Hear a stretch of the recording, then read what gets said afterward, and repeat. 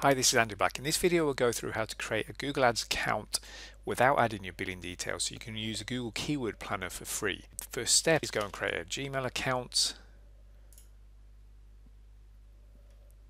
Create an account very quickly. Now we're in the Gmail account, we can go back to Google and just look for Google Ads.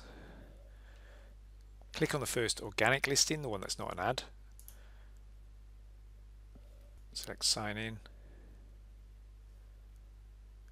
New Google Ads account. And this is the part where it's going to try and get you to create a smart campaign, which we don't want to do.